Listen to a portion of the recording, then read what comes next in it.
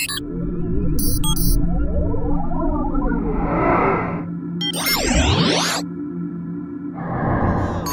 we are back again.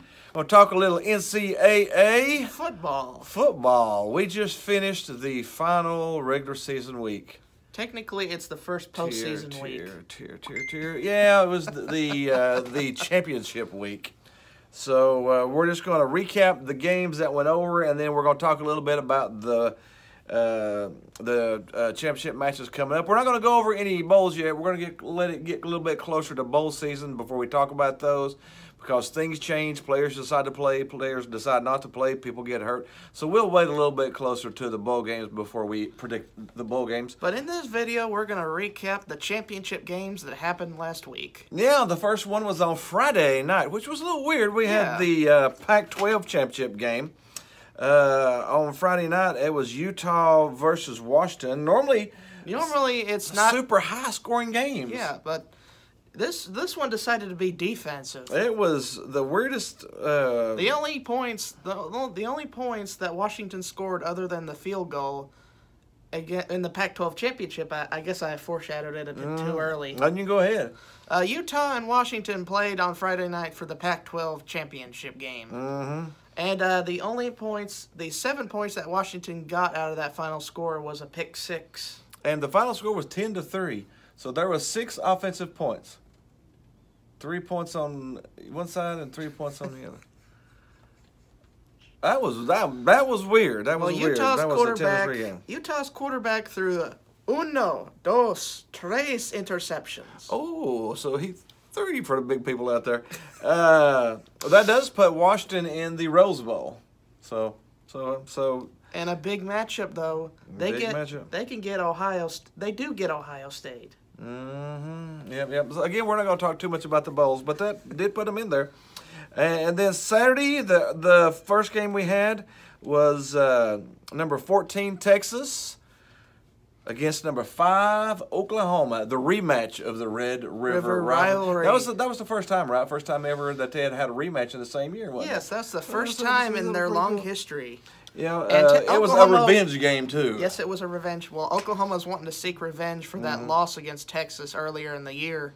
And it looked like Texas had their number again early, but then Oklahoma sort of came together as a team in the second half and won 39-27. So the revenge is over. Oklahoma wins. We will talk about the playoff spots when we're done with the recap. But that did make them the Big 12 champion. Washington is the Pac-12 champion.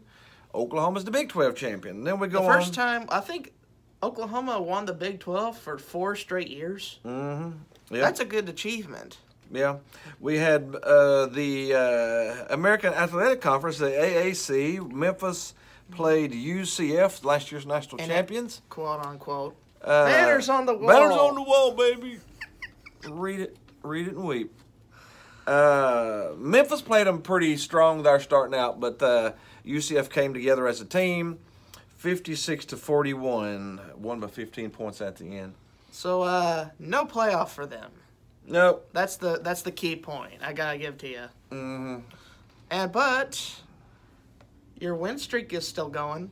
That's something you can get a little positivity out of. They get a little positivity, and they do get a pretty good bowl game. If they want to prove themselves, they got a chance to prove themselves coming up. They're going to be playing. They're going to be playing LSU.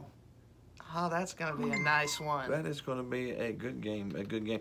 Speaking of the SEC championship game, Alabama taking on Georgia in Georgia's backyard, basically. Deja vu all over again. Boom! Something just fell. Technical difficulties. Yeah, please wait while we're trying to work on the difficulties. We're back to you. Alabama, Georgia. Georgia looked good. They were up 28-14. And then deja vu struck again. Tua Tagovailoa went down with an injury. He didn't look good the whole game. He was 0 for 6 on third downs whenever he went out. But he did get them back up to 21. Then he got injured, and then the exact opposite happened. Here comes Jalen Hurts. Yeah, Jalen Hurts, the guy who got benched for Tua, and Tua came in and saved the national championship. Now Jalen Jalen Hurts comes come in in. and saves the SEC championship, and Alabama wins 35-28 at the end, and in a very competitive, a very good game to watch. It was a very competitive game. But Alabama once again, the king of the SEC, king of the, and they have punched their ticket to the #1 seed in the playoff. They are the #1 seed. Yeah. But hey, Georgia gets another dose of pain this time around. Another. They choked that one. Gosh, yeah, they did. Yeah. We had the Mountain West Football Championship. We had Fresno State, Boise State going on there. I actually had Boise State picked in that one just because the Smurfs have been playing good. But Fresno State. Now this one went to overtime. Wow, that was a really good game. It wasn't high scoring. 19-16. Fresno State is now the Mountain West football champions. So. Well, Dad, congratulations to Fresno State. You conquered the Smurfs. You beat the Smurfs. Finally, Gargamel finally got his revenge on the Smurfs. So. Wait a minute, isn't he at Oklahoma State? I think he moved to Fresno State. He moved to Fresno State. I yeah. didn't hear that in the news. No, he did. I guess so. It was in the fine print. You had to read down to mine. We had the ACC championship game, which was BORING. It was boring. It was boring. I mean, they're playing Pitt. It was 42-10. That's what you. Boring. That was kind of what you would expect, honestly. Yeah. Pitt was 7-5, and they weren't even ranked. No. Now they're 7-6 and not ranked. Just a weak conference. The ACC had a weak conference this year. I mean, Clemson was a powerhouse, but. Nobody else was. Everybody else was. I mean, for Pitt to come out of that was. And speaking of a down year for a conference, we had the final one: Northwestern, Ohio State. Urban Meyer. Northwestern tried to do something at the beginning. Urban Meyer's the big story here. Yeah, they won 45-24, and that was all Urban Meyer won. He's retired. He's gone. He's going to coach the bowl game. And then he's retired. And then he's retired for the second time. Do I think he'll stay retired? No. Within here in 2 or 3 years, he'll get. I mean, he's young. He's what, 56. He's got another 20 years to go. He's 54. 54. So he's even younger than I was thinking there. Then.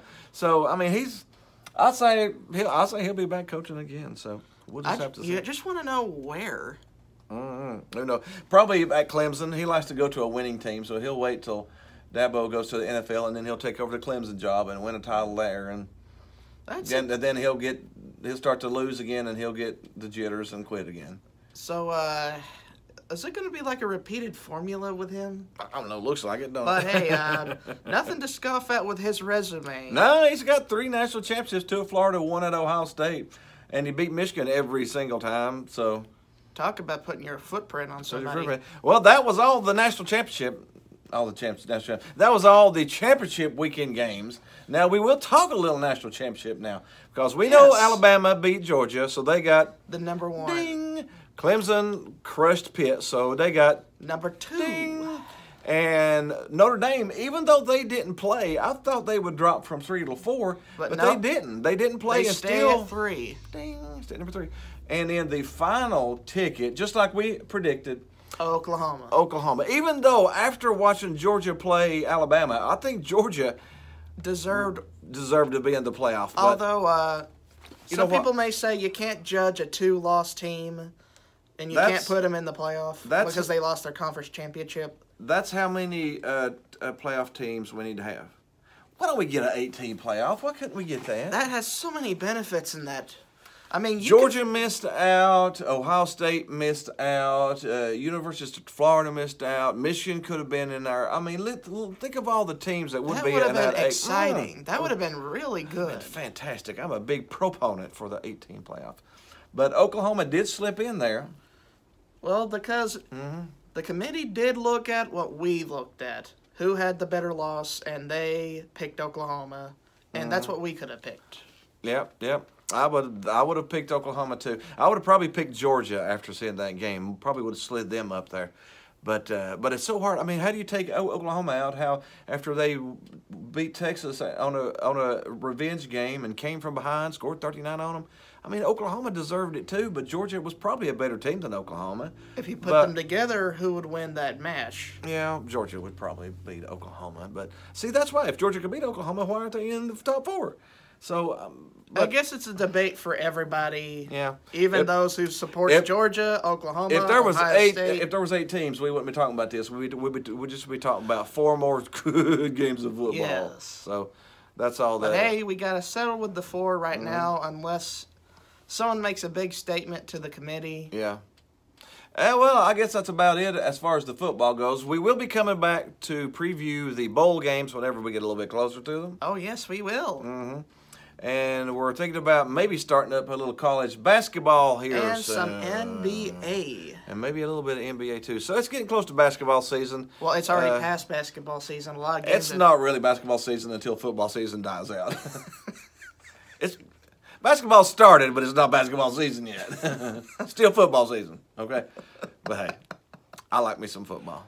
So other than that, anything else you want to add to it? I think that's about it for the time being. I think that is about it. Now, be sure and hit the like button, hit the subscribe button. Hit the not the groovy baby button. Leave us a comment and or share us with your friends. I mistimed the groovy baby button. Now, you do want to hit the groovy baby button. Okay. It's right over here somewhere. Other than that, we're gone, and y'all have some happy holidays. We'll see you again before Christmas. Ho, ho, ho. Ho, ho, ho. See you next week.